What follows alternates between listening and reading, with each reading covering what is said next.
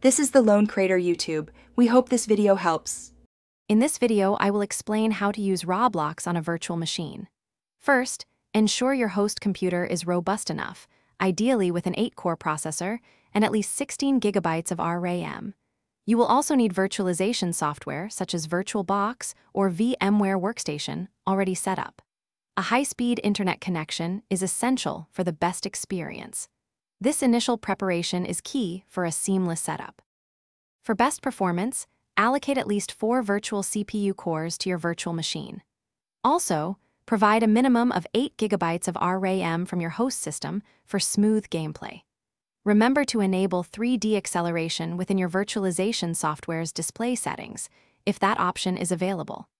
After installing your guest operating system, ensure you update its display drivers to their newest versions. This configuration greatly enhances your Roblox experience.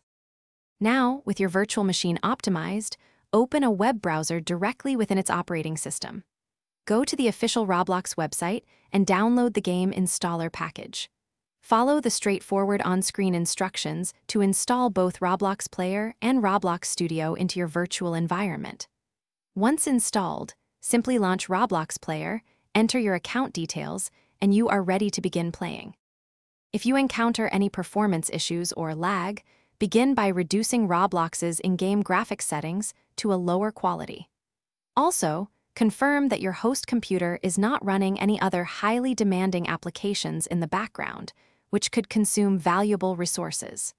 Regularly updating both your virtualization software and the virtual machine's operating system will help maintain stability. Finally, consider creating a virtual machine snapshot for quick recovery if needed.